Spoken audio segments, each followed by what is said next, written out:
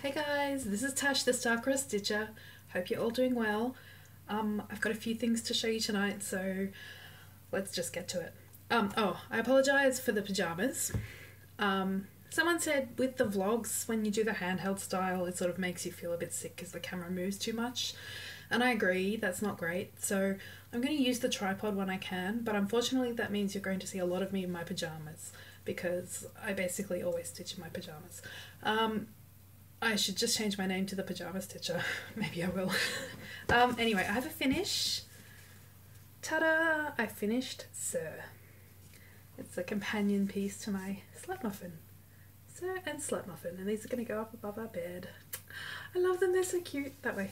There you go, Sir and Slutmuffin. I put a little pink heart above the eye in Sir just to sort of tie it back to this one. Then I went back and put a blue heart on top of the eye in Slutmuffin. So yeah. I'm really happy with those. They'll be finished into little 5-inch wooden hoops and then they'll go up above our bed. A lot of people said it was a really cute idea, and I agree, it is a really cute idea. I don't know, maybe our pet names aren't exactly what other people's pet names are for each other, but I really think it's cute. These passions came from the Snarky art company on Etsy, and I'll have a link in the description below, and they were stitched on 16 count antique white aida. I finished that Sir this morning. I got up early and stitched for half an hour so I could finish that because I just wanted to. This evening I've been working on And a Forest Grew. I started this during Mania. It's a stitch along I'm doing with my mum. We're doing 2 motifs a week every Friday. And this Friday I did this tree and this tree. These 2 trees here. And I've basically finished page 1 now. There's one little mushroom that goes just there. And there's just the bottom of a tree and a bird just up there. But yeah, page 1's basically finished. I'll be moving this way to get to the middle, because a lot of people do page 1 up here. Sorry, this is actually page 8. Page 1 is at the top. A lot of people do page 1 first, so I feel like I've seen all those motifs a lot, but I really enjoyed seeing these motifs. A lot of people don't get down to these ones until much later in their progress, so yeah. I think this looks adorable. This is stitched 1/2 on 35 count, some sort of natural linen. I don't know who it's by, I don't know what the colour's called. It's just something Mum had meters of in her stash and cut me off a nice big piece. Nice big piece. So yes, that's And a Forest Grew. My mum's Instagram is Motifbyhand if you want to go and see her progress, because she's starting on page 1. And that's all the stitching I've got. I'm going to pick up Stars by the Drawn Thread and work on this a little more. I'm sure I'll be able to, yeah, it's the 23rd today. I should be able to finish this by the end of the month. So that will be 4 finishes in a month. That's pretty good. And if you're interested, to stick around, I'm going to do a flick through of the latest issue of Inspirations magazine. This is issue 95 and it came in the mail for me today. If you're not interested, you can go. I won't feel bad. Bye! Okay, so Inspirations, if you don't know, it's an Australian magazine and they do all kinds of different embroidery and some cross-stitch. I don't think there's any cross-stitch in this one. I haven't looked at it yet. I just opened it up. Really annoys me that it's bent, but that always happens in the mail, doesn't it? It's not too bad, it's not too bad, it's just a little bit bent on the edge. Oh well, okay, let's have a look. Look guys, let's all go on a cruise. A needlework cruise or tour. Wow, I want to do that. Let's do, oh that one's sold out, let's not do that one. Let's do 7th of September 2018, Queen to Queen, Historic Needlework and Stately Homes Workshop Tour. I like that. England, Scotland and Ireland Embroidery Stately Homes Workshop Tour. 13 days, wow. How nice would that be? Or the actual cruise. Yeah, we should do that. That would be the ultimate retreat, right? Yeah. Sorry, I don't know why I'm showing you the ads. I was going to show you the patterns that are in... Oh, look at that! There's a blackwork pattern, that's good. These are the patterns that are in the magazine, I believe. So let's have a better look. there is a profile on May Morris, the younger daughter of William Morris. I don't know, a little article about her and work. Oh look, pretty. Like a fireplace screen. Oh, look at that one. Wow. I wonder if she stitched that. That says...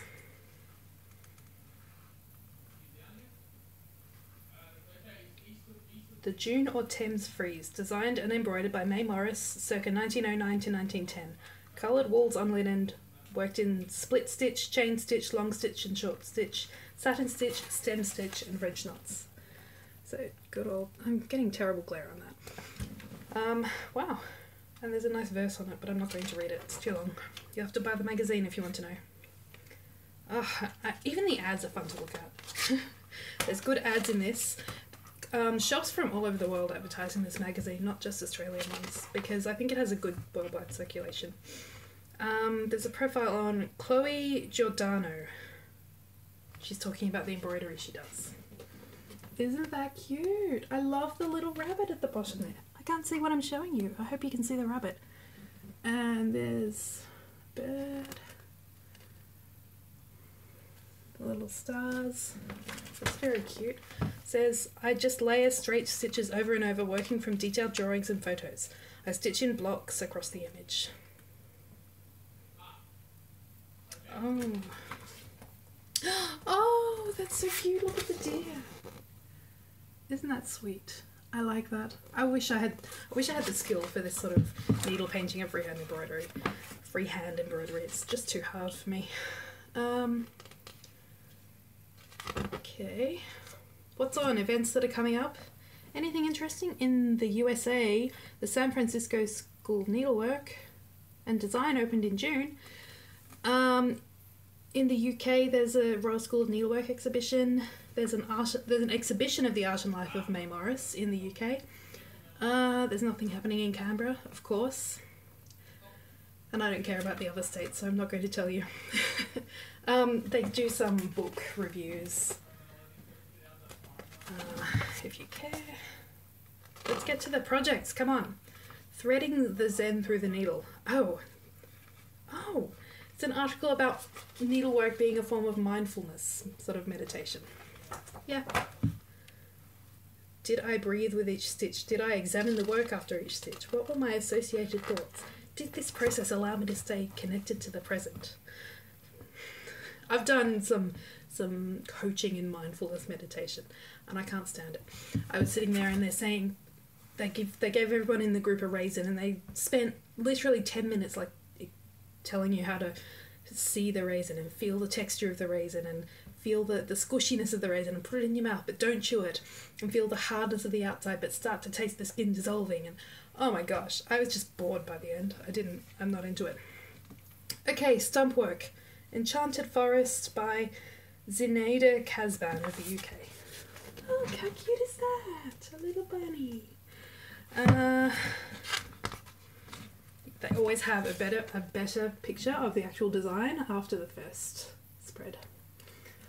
Yeah, they do really good charts in this magazine. I still could never do it though. Like really good pictures showing you like the direction of the stitches for needle painting and stuff, but I still can't do it. Very step by step. Oh, that's cool. Like, here's how to lay down some felt padding. And then do your satin stitching across it so it has some dimension. That's good. Oh, look at that. That's so pretty, right? Wrapped wire. Here's how to couch your wire down onto the grounding fabric. Here's how to wrap your wire. Oh, look at this. How pretty is that? Those attached leaves.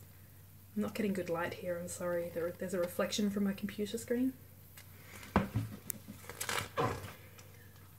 Savannah Glory, thread painting by Renette Cum of South Africa.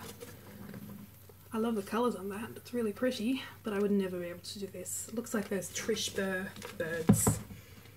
Pretty, so pretty. Yeah, again, I mean, they show you the direction of the stitches. Really, oh, that palette is so pretty. So pretty. It's a very inspiring magazine, isn't it? Like, it just, every design I see in here, I want to stitch. Sorry, I'm reading it upside down and I can't read. Hanabatake. Flower garden. Oh, this is a Margaret Lee beaded purse. There we go. Try not to get any glare on it. There'll be a better picture. There'll be a better picture. Ah. That's quite pretty. It's just beads, it looks like. Yeah. Easily done. Margaret Lee, she's a teacher who often comes to Beating Around the Bush, which is the retreat that Inspirations put on, and I've been tempted to do one of her classes, especially since I went to Vietnam and saw the Asian embroidery, the Vietnamese embroidery they do there, because she teaches Asian embroidery styles, Japanese embroidery, Japanese beaded embroidery, silk embroidery. Like, it's just so pretty. I really think.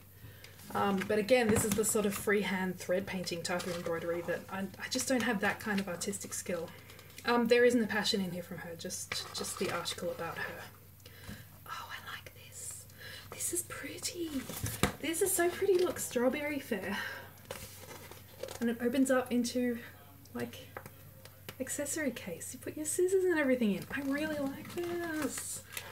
What I sometimes think I might do with some of these is, because I can do this embroidery, I don't enjoy doing it so much, but you could take the pattern and like cut it out of linen and do cross stitch and then use the finishing instructions to make it up. You could. That is so pretty. Like, even look at these little thread winders here. It's just so pretty. There's a space for every tool, except Thread Heaven. If you use Thread Heaven, I don't use Thread Heaven. Oh, they have such pretty close-up pictures of stitches and so on. The requirements are huge. Big requirements list. Oh, that's interesting. There are actual illustrations of like the stitches rather than photographs, which is different. I don't like that as much as the photographs. Yeah, it's really pretty. I like it. Oh, look at those photos. Ooh, it's like, this is like pornography for me. I love it. These are really close-up photos where you can see really good detail. Oh my god. Love it. Alternating half-stitch chain. Look, that's a bit different to sort of the corded braid that we usually do. The twisted cording. This is a little bit different. Looks pretty. Might try that out. Yeah, lots of excellent stitch diagrams as usual for these magazines. Just so good. Really excellent stitch. Oh, I want to do this. I want to do this. It's so pretty. Okay. Oh, here is the Blackwork Rose. It's called Black Beauty by Victoria Lane of Australia. There we go. And the materials say it uses, okay, 6 weights of black cotton and silk. So it's just 6, yeah.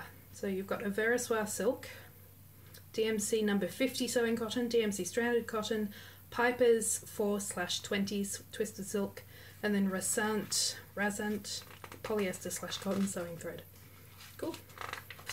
And then, yeah, it's just blackwork. Look, there's also a blackwork strawberry in one of the older issues. Yeah, pretty. I want to do some blackwork, but this one looks like a more boring one. I want to do one with lots of different patterns in it. But I do love how just different weights of thread, all in the same, it's all the same pattern, it's just different weight of thread. It's really amazing. Blackwork is amazing, right? Oh. Yeah. So here's a needle artist profile, which they do. It's like a profile of people who do good needlework. And this piece I actually saw in person at one of the Beating Around the Bushes I went to. It's blackwork, the lady with the pearl. It's really pretty, really amazing. And she'd like just design that herself. Amazing. I love this pumpkin.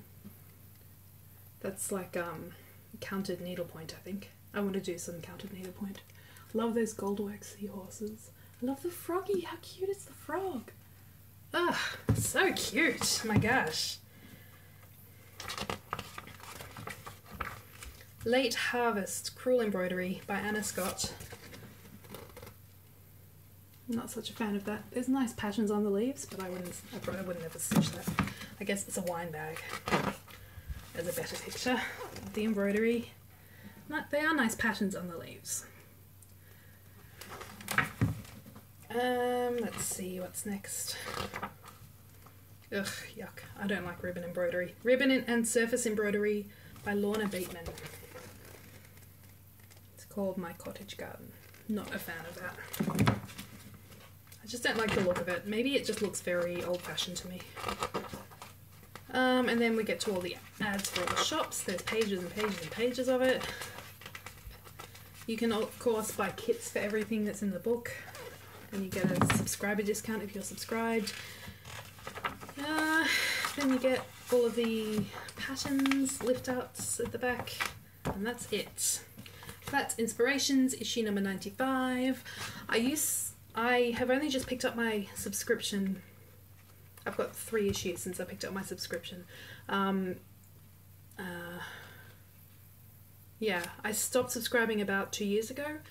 And I had been subscribed for about 3 years before that, so I've got a big gap in my collection that I might try and fill, because they have some beautiful projects. There's one... Hang on, I'll be right back.